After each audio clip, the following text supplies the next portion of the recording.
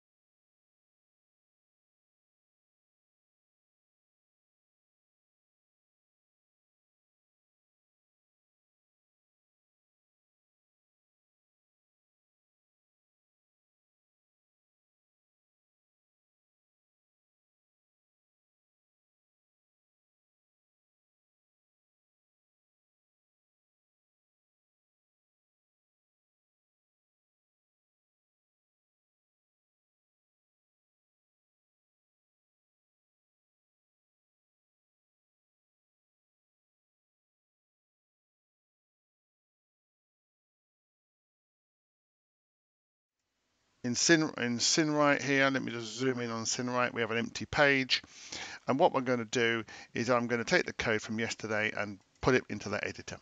So if I come into this is the website, training session 6, yeah, 6 it is. I'm just going to quickly come into here and grab this code. No, let's just start with a fresh one so we know what we're doing each time. Okay, so we know we need to put a hash chip in, and we know it's a 16F18313. Told you this before, use option explicit to make sure that all your variables are defined. And then what we're going to do is hook up using the PPS tool the ports. And if we look at our PowerPoint again, in PowerPoint here, we can see that we have an LED here, and that's connected to RA1, and this is connected to RA2. And if you follow this through, okay, you can see that that one goes to here, that one goes to there, which is proves what I've said. So we just need to hook the pulse width modulation module inside of the core here into the chip. So let's just clear that down. Oh, I've already cleared it down. Let's zoom in on this so we can see it clearly, the PPS tool. I've got the chip pre-selected, and I'm going to connect RA1, pulse width module 5 to RA1, add that.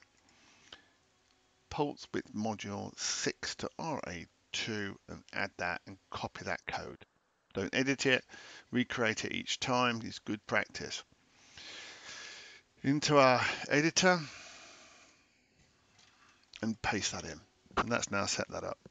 Well, rather than have me retype a load of constants about setting the ports as in and out, I'm going to quickly come into what we had yesterday and just steal them. Okay, all right, and paste them in. It's the same as yesterday, LEDs and switches and resistors, etc. Okay. Now today I'm going to create a do forever loop, and we're going to update this forever to change this duty cycle initially. All right, loop that. Now I'm going to be using a 10-bit number to read the analog port. Why am I doing that? Because it gives me greater it gives me greater accuracy, more steps. So if I use read AD, it gives me 255, and if I use here we go. If I use 10-bit code, I can have 1024 steps in my LED, or in my motor driver. So I'm going to dimension ADC value as a word. I'm going to be using that to read in my command. Okay, so ADC value equals read AD10. And remember from earlier on, we're on and a 0, okay? And a 0, 0. And then what I need to do is I'm going to use the hardware PWM module, and it needs a number of parameters, and you can look in the help for this. It needs a channel. I work channel 5, remember, from the top. We're using channel 5 or 6. Channel 5, a frequency, we use 8. Duty cycle, we're going to put that in as ADC value. And we need to tell it a timer. Now let me just show you why the help doesn't show you that initially. Press F1. We're using a 10-bit number here, so we have to give it an additional timer. All right, so channel, frequency, duty cycle, and timer is very important. Okay, very important. So let's just go back into our editor. I think that's our code. I think that will work. Let's save this. Training 7B. There we go. Let's just try programming that.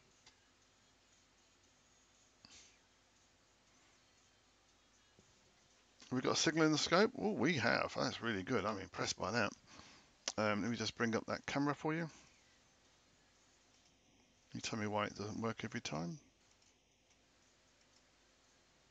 There's the camera working there. Huh. Oh, there we go. It's working now. I have to just click through the editor here just to make it work sometimes. Sorry about that. Now, if I rotate the pot, I'm changing the duty. Look at that. Pretty cool. And that little bit there, look, is because I've got that limiting resistor on it. Okay, all right. And it will settle down to 0. There we go. It's gone to 0. Now, let me just go back into SynWrite for you. We'll zoom in on we'll get on here. And in here, I'm just going to put the inverse in on PWM6 for you. Okay. So I'm just going to put 1023 less that. Okay. And it will just do the invert. Now, I haven't changed the channel number. Channel number 6. And we're just going to program that up and see what happens. Just programming it. Oh, I guess my code's wrong. Yeah, look at that. That's pretty good. One's high, one's low. Look. That's pretty good. We're getting what we want. So we're changing dynamically the duty cycle. Now, this is the optimization I need to show you. Okay, so if we look at the code itself, I'm going to zoom in on my desktop here. If we look at the code itself, you might not be able to see that. That's a piece of code at 657. Trust me, it's 657. All right. So I'm just going to use the I'm just going to optimize that code to reduce it down quite a lot. Okay. I'm going to select IDE tools, snippets, and there's a piece of code called optimization code for GCB, which you cannot see on your desktop. Let me go to my desktop.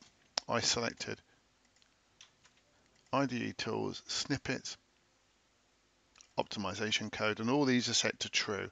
Now we saw this earlier on, so my best practice is to select the whole of that piece of code I just put in and set it to false. So set all the trues to false, and then only select the ones that you want. Okay, this is quite important. We're at 9 minutes.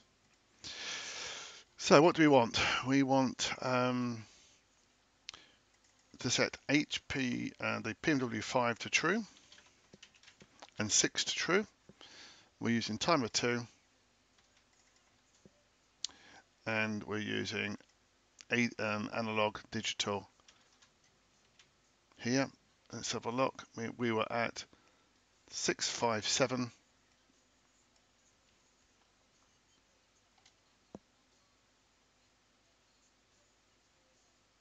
We've now saved. We're down to 594, and the code should still be operating, and it is on my right hand side.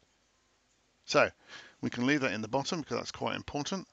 because all I've done is said, right, I'm going to be using ADC 0, timer 2, and these channels 5 and 6, because there's so many of them across a whole range of chips. It's quite difficult. So how would I change dynamically the frequency on this? So I'm going to put in another variable in here, dynamic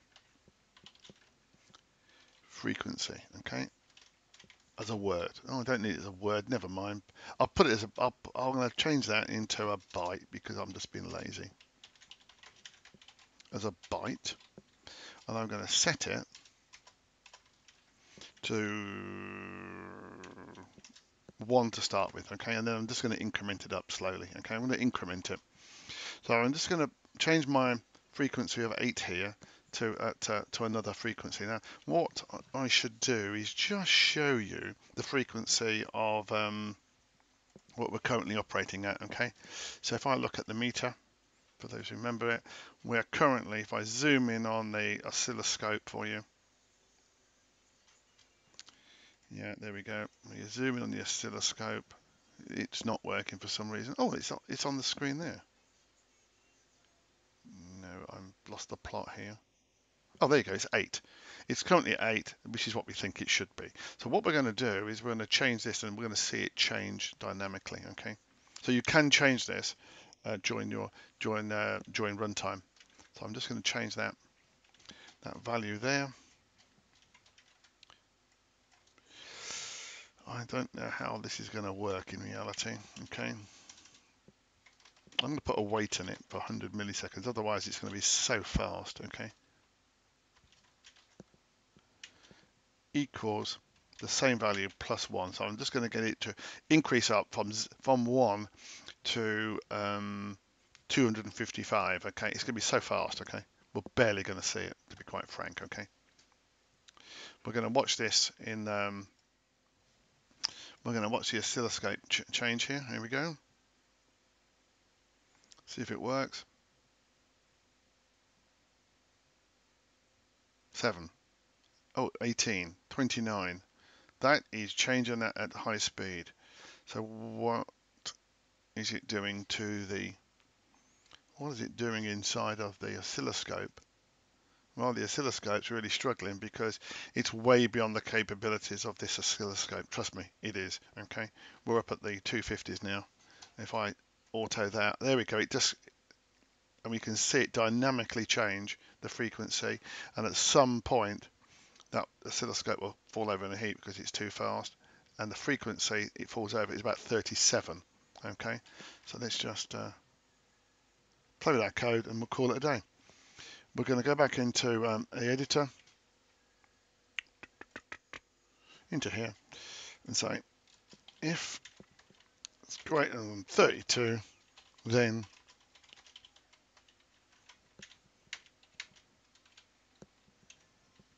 and now we'll just see it cycle through.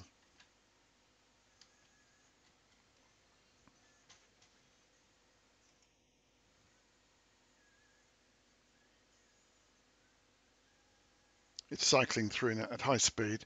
If we look at the oscilloscope in terms of what's going on, we should see it change frequency. And I'll just do an auto on that for us so we can see it.